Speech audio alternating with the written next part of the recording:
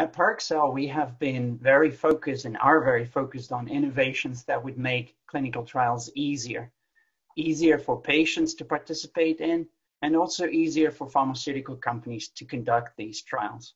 The pandemic has been a catalyst for the adoption of several of these innovations that we have been working on over the past few years. Decentralized clinical trials is a good example. We were running less than 5 decentralized clinical trials pre-pandemic, and at present, we are running more than 100 of these.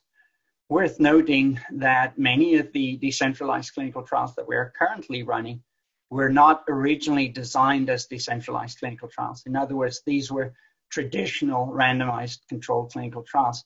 But as a result of the pandemic, we at Parexel adapted, working closely with our clients, to move these from traditional trials to more decentralized clinical trials.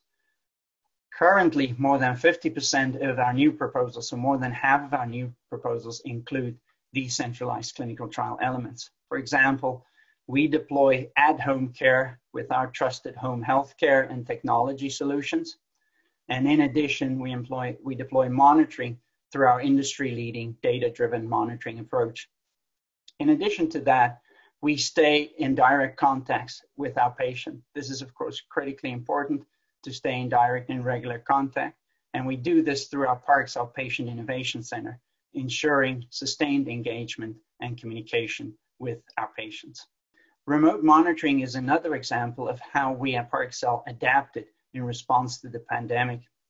Pre-pandemic, less than 10% of our monitoring was done remotely. During the height of the pandemic, we adapted, and more than half of our monitoring visits, the bulk of it, was done remotely. Direct-to-patient shipments is another example of an innovation that was really embraced during the time of the pandemic. So at present, we are shipping study material on behalf of almost 600 sites directly to patients. These are all examples of how Parexel as a company adapted to the needs of the patients, to the needs of pharmaceutical companies, our clients, and also to the needs that was put on us as a society as a result of the pandemic.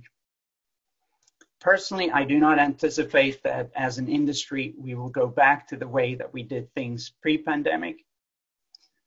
In fact, here at Parexel, we are actively campaigning not to go back through our #NoGoingBack Twitter campaign.